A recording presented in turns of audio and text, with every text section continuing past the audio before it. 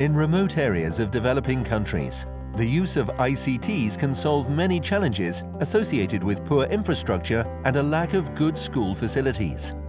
But technological access is not the panacea in ICT for development. For IICD, the quality of teachers is the cornerstone of education.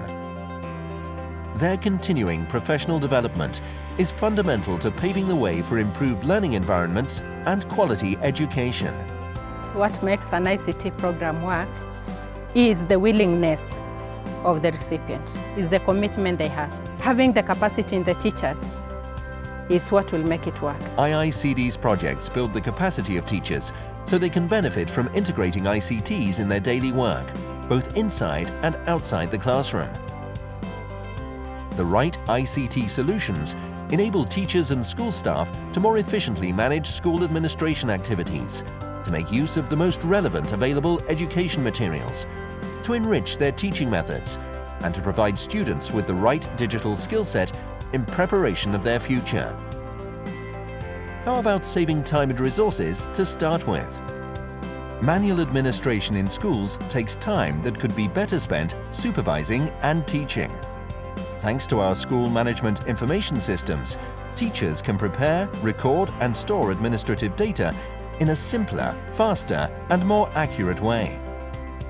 It has really saved a lot of time. We used to take 2 weeks after the opening of the school just to write the preparation, to prepare for the classroom work, writing the schemes of work, lesson plans and preparing the records of work for the class. But right now, we don't take all that time.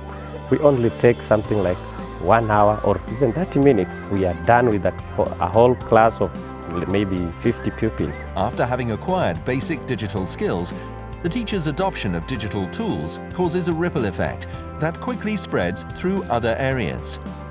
Teachers take the lead in exploring the power and potential of integrating ICTs into their method and practice of teaching.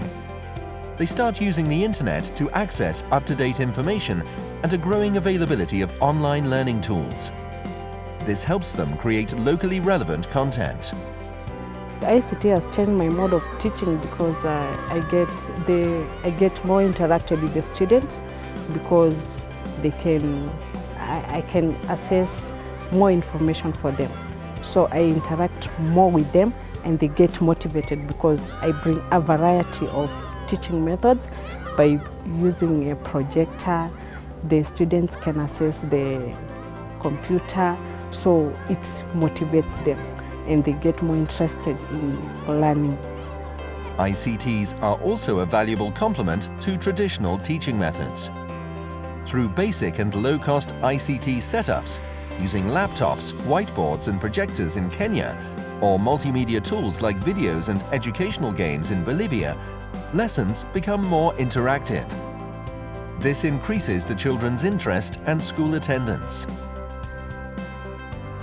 Furthermore, the interaction with ICTs enables students from marginalized communities to acquire digital skills comparable to those in the cities, a process that works gradually towards reducing the rural-urban digital divide. As digital skills are cherished in most jobs and improve the relevance of schooling in any area, interacting with ICTs increases the students' chances of getting better jobs.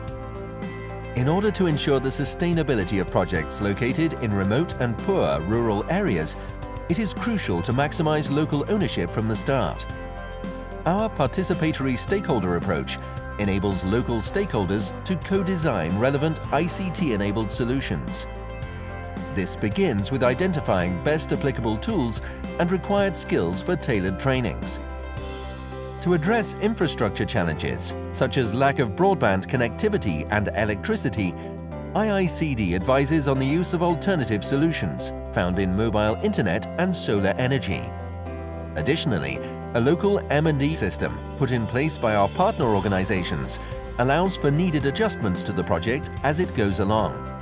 We had what we call the social innovation workshop, whereby we all came together, we brainstormed, and we tried to look into various issues that affects ICT in schools. And after we did that, then we were able to come up with a very good project. Through IICD's work in ICT for education, thousands of teachers in remote areas can now work more efficiently, use locally relevant materials, and have enriched their teaching methods and shared their newly acquired digital skills with their students. To learn more about IICD's projects in education, go to www.iicd.org/our-work/education.